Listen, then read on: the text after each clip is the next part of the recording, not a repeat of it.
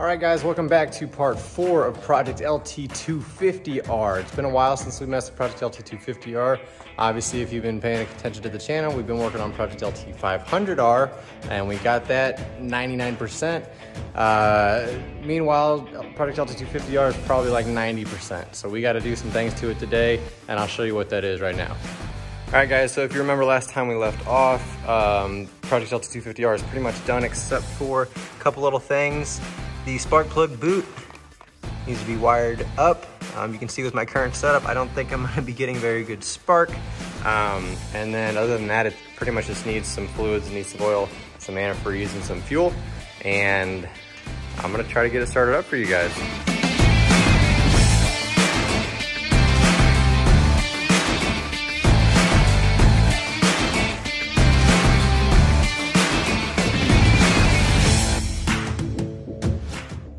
So I'm going to show you guys how to install a spark plug boot to the spark plug wire. This is the wire that comes off of the coil. You have the spark plug boot and it has these two little rubber boots, I guess you can call them. Make sure that you put this one on first, and then you'll see in here there is a little screw inside there, and that is not for a nut. It's a coarse thread screw, and it's actually made to be driven right into the core of the spark plug wire. So I'm gonna leave a little bit of wire exposed, just a little bit, just because we wanna make sure that this whole system has good contact. So a little bit there, and then I'm going to just start screwing basically. So I'll screw on there, I was right in the center there, and then I'll obviously just go till it's bottomed out. All right, so we're on there pretty tight. I'm yanking and nothing's coming off, so that's pretty much it right there. Your spark plug should come with this aluminum adapter on top. You can actually unscrew that, because like right now, this spark plug boot, this adapter actually doesn't fit in to the hole there. So I remove the aluminum adapter, and then now when I put it in, it fits right in. So I can put my boot back on. I can put the spark plug in, and it just goes all the way in, and it's in there nice and snug. So a little update for you guys. I am basically just doing the last touches needed before I fire it up. I've got to put the silencer on, and if you remember from last time, basically the silencer is supposed to route in the frame there, but since this is a 3rd gen and the silencer is supposed to go outside of the frame, I don't really have any options besides actually removing the air box. So I didn't really want to do that. This kind of has a unique system. The air boot there, you can see, it goes around the shock, and there's really no like just open air filter that I can run right off of the carburetor. So I'm actually gonna have to keep this boot in place, take the box off, take this intake boot up, take the boot off up there, and then I'm basically just gonna have to hope that this is supported decently, and then run an open air filter roughly around here. That's what I'm gonna have to do for air for this bike, and it kind of sucks because if you've ever ridden in the dunes, which is what this bike's about to do, sand is your worst nightmare. Sand getting in your engine is your worst nightmare, and it's really, really difficult to keep a nice sealed system to where sand doesn't get through. So I got my work cut out for me with figuring out a system there, but yeah, I gotta take the airbox off.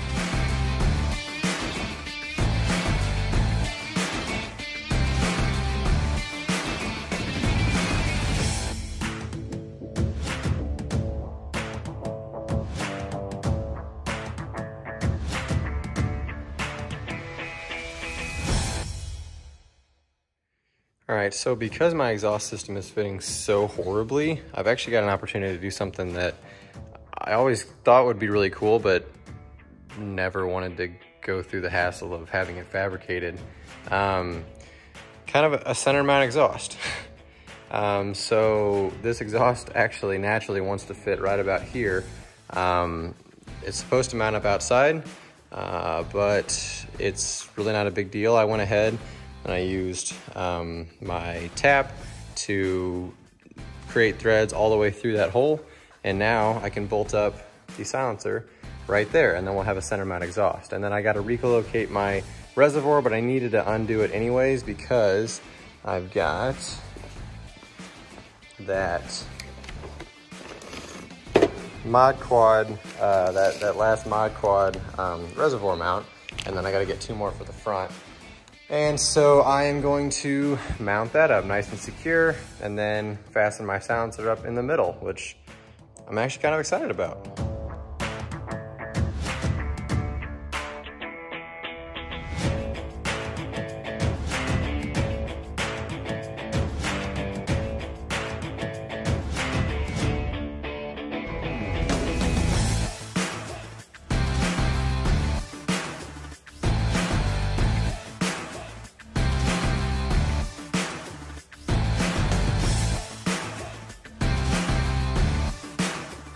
All right, I think I've got the silencer situation figured out. My reservoir is mounted nice and tight.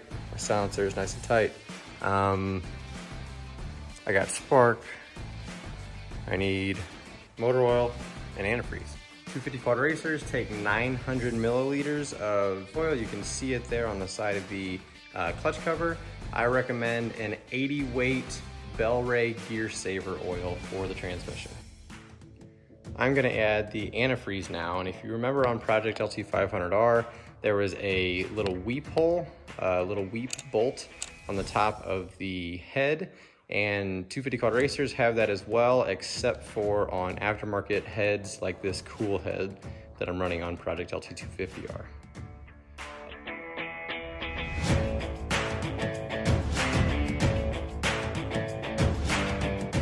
I don't know about you guys, but I cannot for the life of me pour antifreeze without overflowing it and spilling it on the ground.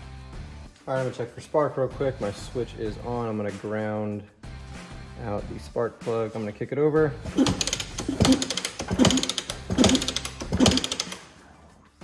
So this, guys, is where my problems started beginning. I was not getting any spark, and I spent 5.5 hours trying to diagnose every single part of the electrical system, testing for continuity, checking, double checking, triple checking connections, going back in and removing even more powder coat from all the mounts where I needed parts to be grounded, checking for loose grounds, and still nothing. So this is where I was completely out of time, and my dad and uncle were able to basically come in and save the day. They were able to take the bike and diagnose basically the last issue that we could all think of, which was the pickup coil being bad. I can't thank my uncle enough. He was able to go into the motor, and sure enough, one of the pickup coil wires was worn thin and it was no longer making connection. So he was able to actually go into one of his bikes and pull out the pickup coil just to help me out. And can't thank you enough. Totally saved the day. Here's what I had to say after 5.5 hours of chasing a no spark. I just wanted to say real quick that this is how you become really knowledgeable about ATVs, and it's not a very easy process. Right now, I am diagnosing a no start on the Project LT250r, and I have tried everything. So I've gone from, what happened is I had spark and then I lost it. For some reason, I don't know what the reason is, but obviously that means that I lost connection somewhere. So I have checked the coils, I've swapped coils, I've swapped CDIs, I've made sure that my motor is grounded. I have a grounding strap right there, the black and yellow thing. That goes straight up to where my coil mounts. I have searched seemingly everything. I've double checked all my wire connections. They're all good and solid up there. I think I'm down to just my key switch maybe going bad. But yeah, I just kind of wanted to share with you guys that experience is definitely the best way to learn. There's only so many things that you can learn by thinking through a process, by reading things online. That's a great start. But yeah, you kind of just have to throw yourself into the thick of things sometimes. Just try to figure things out. And don't get discouraged. Discouragement is what kills so many projects. Use it as a tool. to learn. Once you get through the difficult time, you'll be on the other side, and you will now have that in your arsenal when the problem comes back up again in the future. Day 2, coming back at it with a fresh mind, fresh energy. Let's get after it. Let me let you guys in on a little pro tip when it comes to working on bikes or just living a happy, healthy life. This guy is basically an inversion table that you just lie down on. You basically put your armpits under those guys over there, throw your feet through that thing, and then you crank on the little handle right there, and you can set the level of stretch that you want to set. Inversion tables you can only flip upside down for like 45 seconds. This thing you can lay on for minutes at a time. I stretch every morning with this thing and it keeps my back feeling good. That's super crucial when it comes to being productive and enjoying your time, not just when you're working on bikes, obviously, just in general with everything you do. Pro tip. All right, all done with that.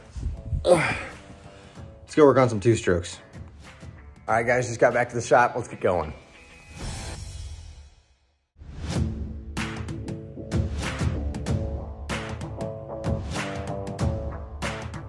All right, so I'm actually squeezing today's video in before work. I have got to button the wiring back up. It's all apart right now. I've got to reposition my tie rods because they're actually hitting the bottom of the A-arms right now. I've got a trick that I'm gonna do with those. And then I also have to set my toe in and toe out. I don't know if I'll set my camber in or out with the wheels yet by adjusting the upper ball joints. Not sure what I'm gonna do there yet. And then I've got to make a different mount for this FTZ pipe. This one is coming up way short. I'm not really sure how it was so different. This whole motor and everything came out of an 89 250 quad racer, which is one of the second gen quad racers. I'm not quite sure why this bracket's so off, but I gotta make a new one of those. I've got to figure out my airbox situation because I won't be able to run my airbox due to the second gen pipe that's on it. I've got to figure out an external air filter, an open air filter to run in the dunes. I've got to button up the rear end here. I got to put a brake stay on. I've got to put the pinch bolts in the swing arm too. I've actually got a pretty cool little addition that's really gonna finish off the rear end of the quad really, really nicely. And then I got some bolts I gotta track down and put in there to hold the sprocket on. I gotta throw a brake pedal on it, and then pretty much good to go at that point. Good to at least try and start it, and we'll see how things go. I'll probably put the chain on as well. But yeah, let's get to it. Greetings from the loft of the shop.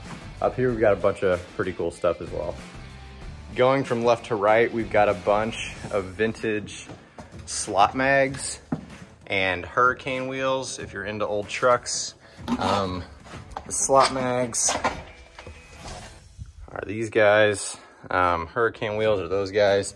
If you're into 78 and 79 Ford trucks at all, then this corner is for you. Moving on this way, there's actually a first gen quad racer hybrid that is ready to be built. That might be a future project, not too sure there. In the tubs here, we've got the 250 quad racer parts, LT250r parts, 230 quad sport parts, LT80 parts down there. And then this tub is actually parts for the ProTrax JP quad racer. I'll show you a little bit out of that here in a second. Got a lot of cool parts in here. In here, you'll actually see, for the first time in the garage, some Honda stuff. There's some Honda hubs there.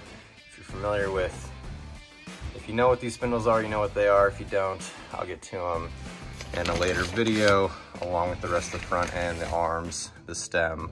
But for this parts pick this morning, what I'm grabbing is this guy.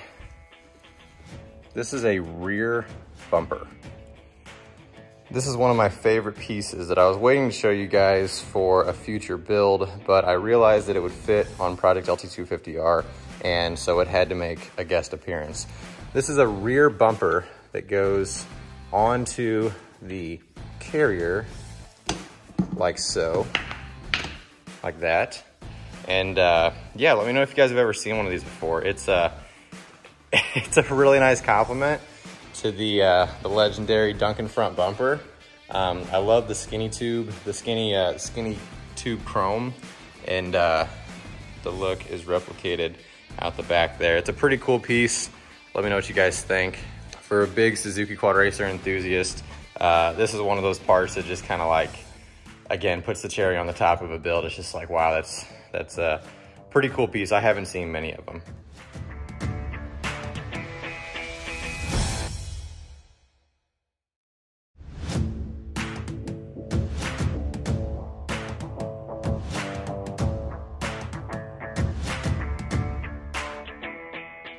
Again, I cannot thank my dad and my uncle enough. I didn't have any time to try and diagnose why this thing wasn't getting spark, and they picked the bike up and spent a weekend with it and were able to diagnose that it was the pickup coil inside the stator that's inside the engine on the opposite side, the left side of the motor. And they were able to replace it and get it all fixed for me. And this is the most joyous sight I've seen, honestly, in this entire series of building bikes so far. Look close.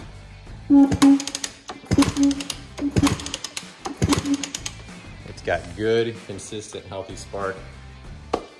Dad, uncle, I cannot thank you guys enough. You guys completely saved the day. I totally appreciate you guys.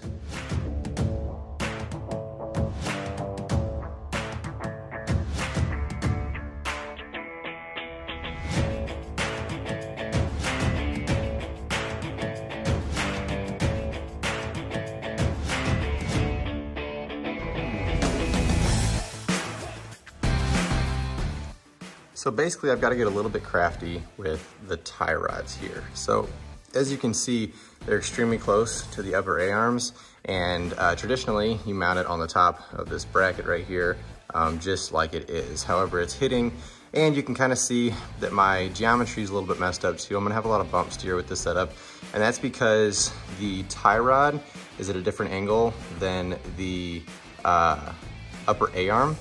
And what that's gonna make is the A-arms and tie rods will travel at a different angle. And so the tie rod will get to its flattest point, its most perpendicular point to the stem at a different rate that the A-arm will, which will make the wheel, the tire, turn a little bit as the suspension is in its travel. So the tire will likely, once it's compressing, the tire will likely toe in, and then will go back, toe back out once the suspension goes back down. So it's actually gonna kill two birds with one stone. I'll fix the clearance issue here, and I will get the tie rod and A-arms more aligned by taking the tie rod out and flipping it upside down and putting it in upside down, like that. Everything will be more in line. So I tightened it up there, and now hopefully you can see just how much clearance, how much space I freed myself up here, and how everything is in the same line now. So I killed two birds with one stone.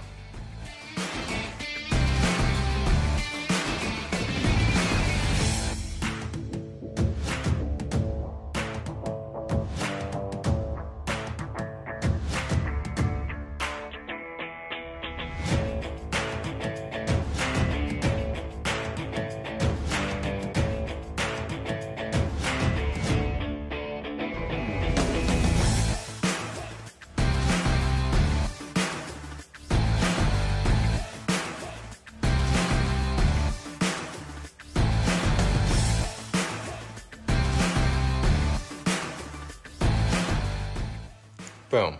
Now that is one makeshift bracket. I've got to mix some more gas for Project LT250r. I had to run some 110 octane, get rid of the old gas that was in the tank. Just a reminder, 20 ounces for 5 gallons, or 4 ounces per every 1 gallon if you're mixing 2-stroke gas 32 to 1.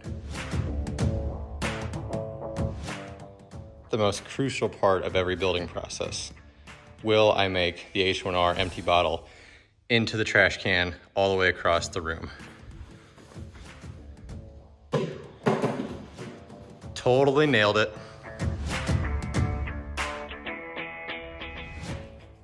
All right, guys, it kind of feels like everything's coming together. We just did the first startup and ride of Project LT250r. We're about to do the first startup of Project LT250r, and it's a good thing too because we have to be on the dunes in 3 days. Practically no time. Really sending out some prayers that everything stays on track and that we don't have too many more unforeseen issues. All right, guys, without further ado, let's get this thing fired up.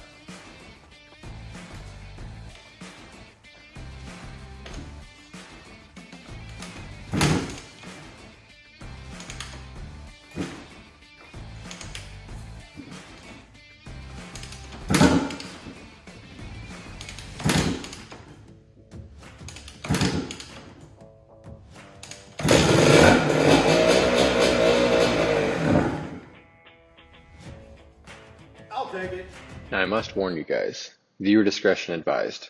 What's about to happen is called dieseling, and for most this is very avoidable, but for me I was rushing through things and I wasn't properly set up to deal with it. What's about to happen is a little bit cringeworthy, it's also a little bit funny. Yeah, I'll just let you guys see what happened and I'll talk about it a little bit later in the video.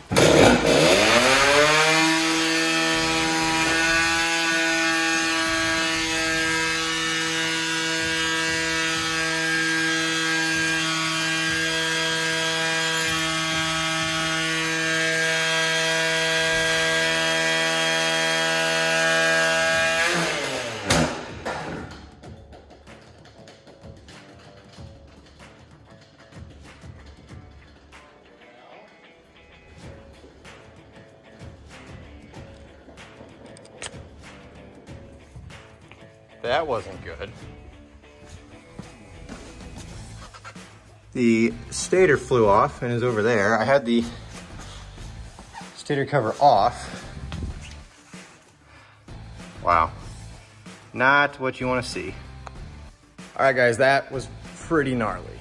Basically, when my dad had taken it back to check the spark, my dad and uncle threw on a new stator just to test for spark. But they hadn't tightened anything down. They hadn't tightened the flywheel down at least. And then we actually want to take the flywheel back off and throw some Loctite on the screws that actually hold the stator on. So what happened is I had taken the stator cover off, just wanted to see if it'd run for a second. I assumed it would be tight enough just to fire it for a second and shut it off. And then obviously, worst case scenario happened. So when I fired the bike up, it revved to the moon, and I went against my own advice. I have no chain on, and I actually didn't even have a shift lever or the clutch cable hooked up. So there was no way for me to get this thing in gear. So when I fired it up, you might have seen, I first checked the choke, see if the choke was jacking with it. Nope, nothing. So then I just tried to turn it off. Well, my key switch did nothing. So then I ran down and I pulled the spark plug boot. Obviously you'd think, that would kill power, but the motor was dieseling. So dieseling, again, when a motor, a two-stroke especially, is revving so fast, it actually can continue igniting the oil even after the spark boot has completely been disconnected. It's kind of insane, but you guys get to experience it there. The motor was already revving to the moon, so my last option was just to cut the fuel. Even though that usually rev spikes to the moon, it was already revved to the moon. I just needed to cut off the fuel source. And I was able to do that and get it to shut itself off. But man, that is not how you want to have a motor start up. It should be okay. My splines look okay. I might need to run a dye on them make sure they're all nice. I actually didn't lose my keyway, which is that little guy stuck in there. That's what keeps the stator rotating and not just spinning on that shaft. Everything should be okay. So I dodged a huge bullet there. It runs, don't start bikes up without them being properly spec'd, and maybe add Loctite where it's necessary. Lucked out, could have been a lot worse. But regardless, Project LT250R does run. It's huge. And so I'm gonna get the stator cover the stator side all figured out, and we'll be good to go. The steering now feels a lot better. The front end looks and feels a lot better. I gotta tighten up the rear end, throw some brake levers on, figure out the air filter, and then we, ladies and gentlemen, are good to go. To Little Sahara, so close, so close. Project LT250R might definitely still need some tuning. We'll see if we can get the idle down and see where it's at there. Fingers crossed that it doesn't need too much because we're out of time. But yeah, thanks guys for watching. Until next time.